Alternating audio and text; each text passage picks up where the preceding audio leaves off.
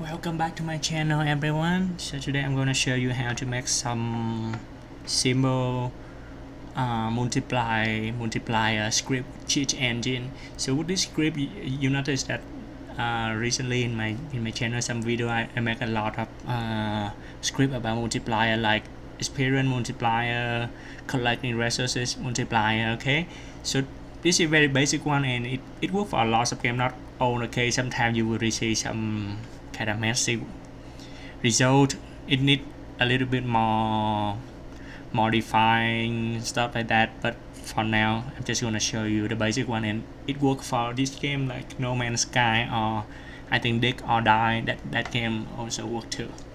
So the first thing you want to do is just like normal thing. You want to let's see where's okay, so we want to collect something first. Okay, now this one, 2. So you see the ferrite dust get. So now we have 3 ferrite dust. Okay, just pause the game so we do not die. Okay, I'm gonna search for 3. If you do not know the value type, you can use O, but usually 4 bytes is good. Okay, 3, and we search. Okay, we have our result right here. We just go back into the game, and 1, 2, 3. Okay, 4. Make it a good number. So we have 7 right now. Pause the game, and 7. Hit next. Okay, we still have 121 result, so let's get some. Oops. 8 right now. Let's see. Okay, 8. One more time. What's that? Remember that thing it hit. We need to get outside, or to get into. Okay, it go away. Carbon. I don't need carbon.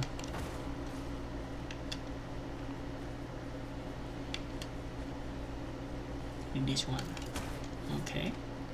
Again, where's my ferriters? Anyway, that does not have that flying thing, we will get messy stuff. Okay, so should be 9 right now.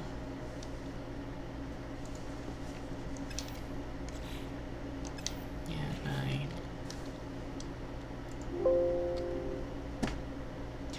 We need to do it again.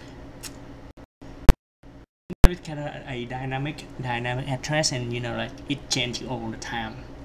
So we need to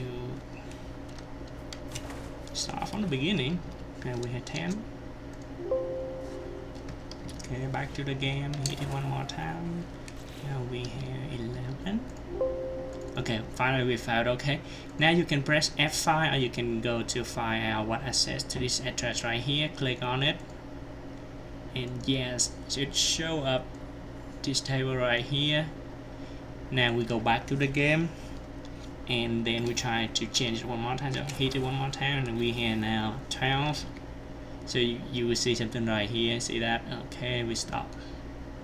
So this one right here have an opcode something. Okay, they say add right here. So just look for something like something that's not in the bracket like this. Something that just like R12D.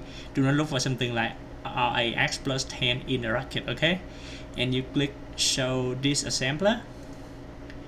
It shows this one. You press Control A, auto assemble right here. Okay, tool auto assemble, and then we have this thing right here.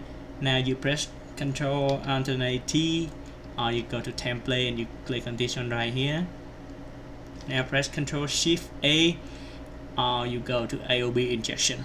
Okay, click on that one, and okay, one more time. Okay, it show up the template code right here. Okay, and make sure when you turn this one on, you stop it, because like if you do not stop it, sometimes it's gonna freeze your computer, because like it try to get access to into your memory like constantly, and it may cause freezing. So make sure you hit stop before you move to this step. Okay, then you can close it like that.